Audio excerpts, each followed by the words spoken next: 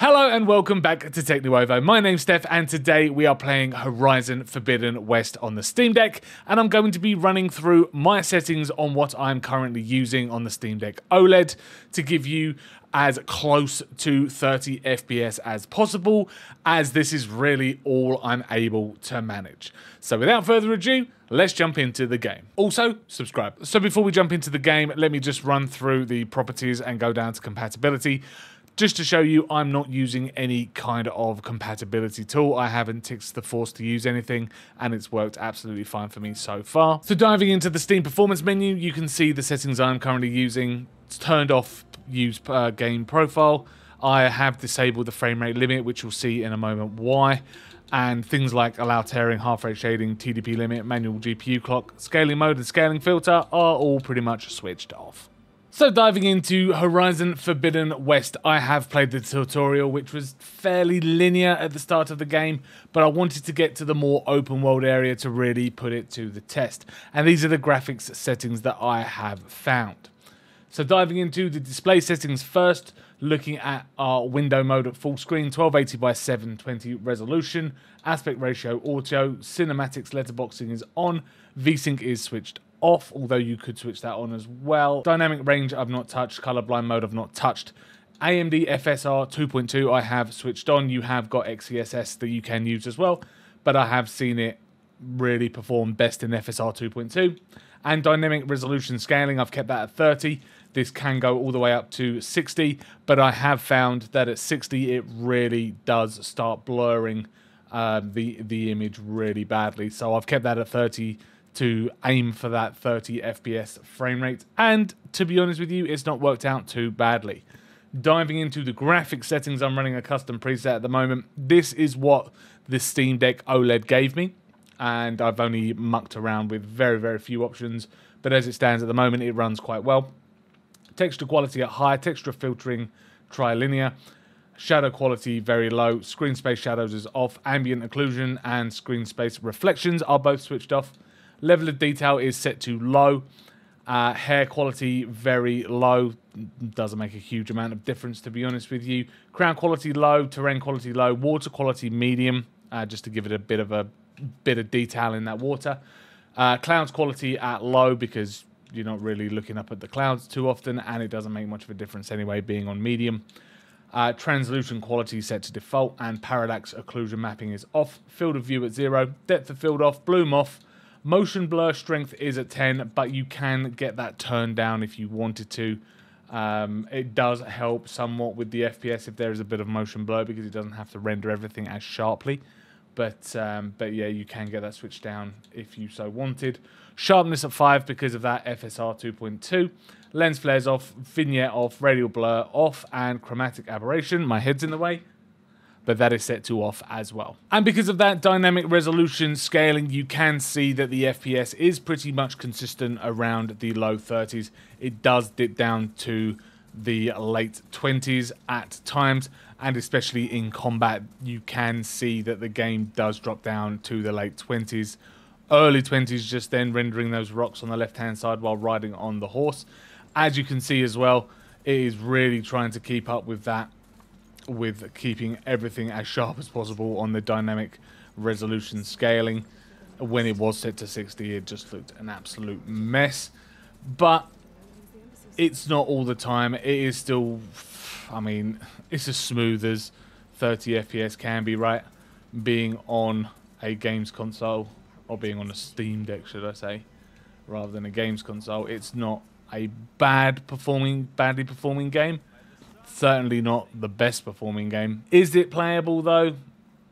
Some may argue yes, some will definitely argue no, it's not really playable, but it certainly will get you through an hour or so if you are sitting in the car commuting, or if you're on a train or a plane or something like that and you want to experience Horizon Forbidden West for yourself. So now we have done a little bit of running around the world itself. Of course, I am at the start of the game.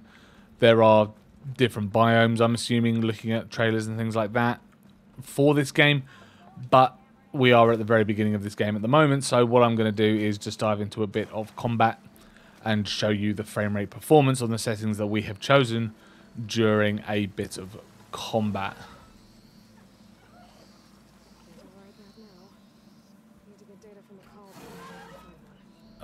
Let's get out my normal arrows and start firing away.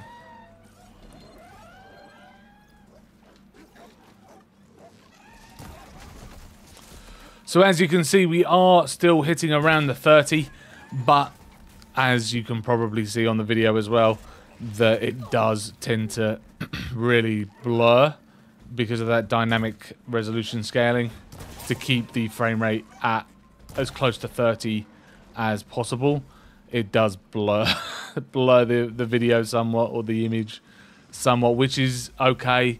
It's not great, but at least it's keeping it at 30 FPS as much as it possibly can, as opposed to dipping down into the 20s and even late teens without that, which is definitely something you don't want, because that will just then become unbelievably unplayable.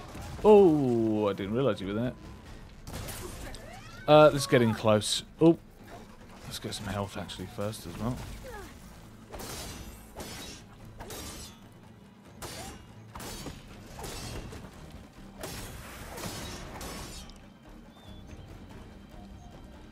But the game does do a phenomenal job of recovering back to a better quality as soon as the resolution recognizes that it doesn't need to dip anymore to keep it to 30. It does a decent job of getting back to that, to a sharper image. It seems to dip when there is a lot more going on the screen at any one time. Of course, during combat and sparks and flames and whatever, like going off on the screen at once. If you're just running around the world, or for what I've found, running around this world at the moment hasn't been too bad on the Steam Deck at all. If we go down to the lower area of this game, we might be able to jump into a cutscene and then show you how cutscenes perform in this game, which again isn't too bad, but the frame rate does take a hit. And again, with this second cutscene as well, with a couple of people interacting with each other, we're still hitting around the mid-30s, down to 30 FPS now, but that's absolutely fine. I still wouldn't call this a performance hitting. There you go, a little bit of a dip there as well. So now we're in this cutscene, depending on who's on the screen at any one time, in the characters in the background or the NPCs in the background, the frame rate does take a hit down to the mid-20s, maybe late 20s, depending on how much, of course, is going on at the screen at any one time. Now we are beyond the wall properly. Let me grab my controller. We are hitting a nice 31 FPS. Flames on the screen isn't doing much to the frame rate, which is decent. I think I've just run the wrong way, have I? Oh no, here we go.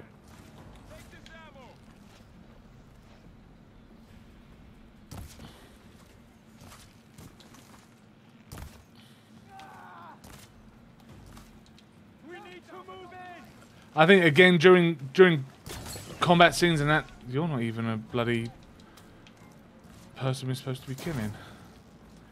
During combat scenes, the actual quality is again pretty decent. We are still hitting 30, mid-30s in terms of the FPS. Again, that's very much down to the that dynamic resolution scaling. But considering we were at the low 20s when we first entered the Forbidden West, it's definitely being handled quite well. Although I don't think... Oh, there is one more with... There you go. Getting better at this. Still at 30s, which I think is pretty decent.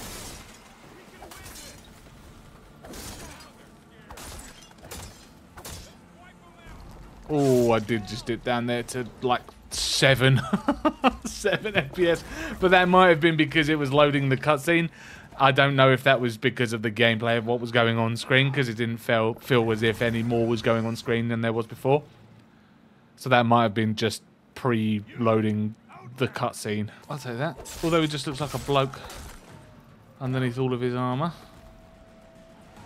Search Gruder.